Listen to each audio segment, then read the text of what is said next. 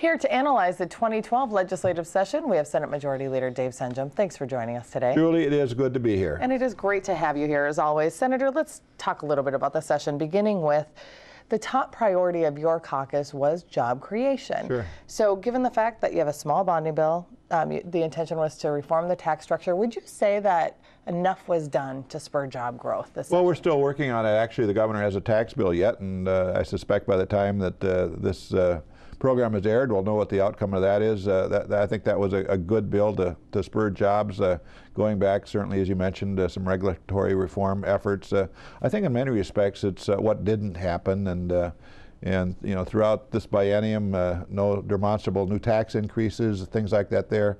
I think we kind of held the line on all of this from the standpoint of not making the situation worse. We tried to make the situation better, obviously.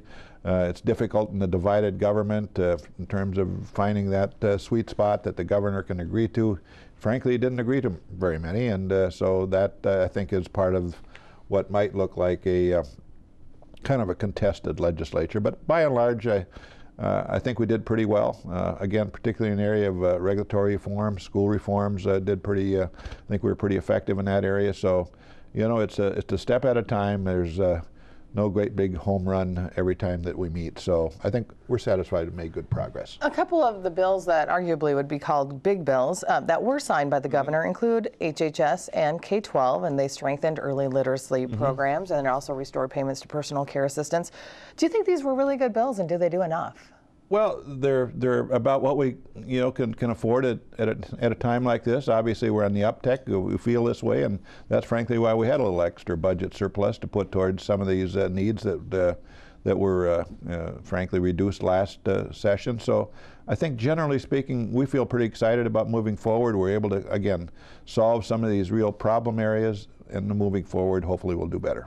Senator, given last session resulting in a government shutdown, no real compromise with the governor, was it a priority for you to try to avoid a contentious end of session?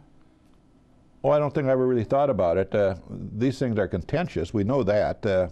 Certainly, there's no reason to shut down. There was no budgetary issues on the table, but frankly, we wanted to make things work, you know, and making things work is certainly in the eyes of the holder.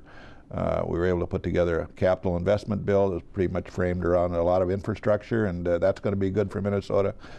People can like or not like the stadium bill, but after 10 years it happened, and we'll see how this this goes forward in terms of the viability of electronic pull tabs. But you know, for the time being at least, that one's sort of off the table now, and we can forget about stadiums hopefully for a good long time and move forward with, frankly, the priorities of the state.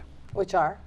Well, jobs and a new economy, jobs and prosperity. That's what people want. You don't have to go very far. Whether you go into a business, go into any town meeting, it's jobs and where we're going to find jobs. You go to a college, you know, talk to these students. You know, is there going to be a job when I graduate? That is a priority of Minnesota. Frankly, the priority of America. And we need to match up and to do the best we can to create the kind of environment that does create jobs in Minnesota. Senator, it's your third term. Compare this past session in terms of tone and tenor to the prior sessions. Oh, I think they're all different a little bit, but in particular, I think with the divided government, and that's what the citizens of Minnesota brought us. A DFL governor, two chambers within the State House here that are both Republican. We're going to have differences, there's no question about it. We look at the world a little bit differently in terms of how to approach needs. So in that sense, maybe the tenor was different, but I think throughout we tried to work closely with the governor and find some compromise on some certain issues. We have some things which we feel strongly about. Some of these tort reform ideas early on were a big disappointment when we vetoed those.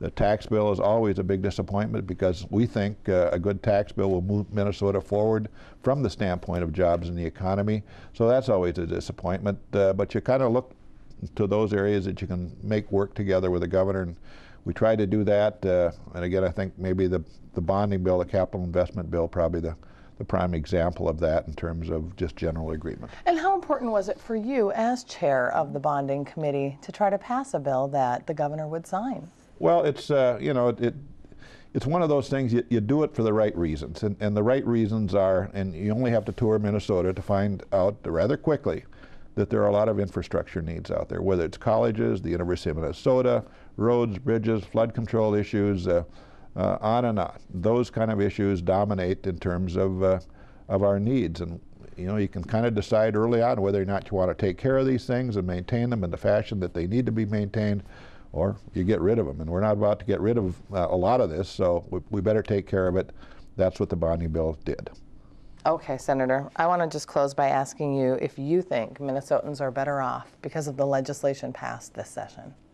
Oh, I think so. Just moving forward, and I think I'll go back to what maybe wasn't passed. We didn't have any major tax increases of any sort like that. I think we kind of held the lid. We did some good things in the area of regulatory reform, and particularly in schools, but also in terms of business permitting. I think overall Minnesota is a better place because of this legislative session. And is that your message then to voters going? Well, absolutely, absolutely. I mean, we're here. We're going to continue to stress the jobs in the economy, making this tax structure right so it can compete in America. That's important to us. That's the road we'll go down. Okay, Senate Majority Leader Dave Senjem, thanks so much for your time. Good. Thank you, Julie.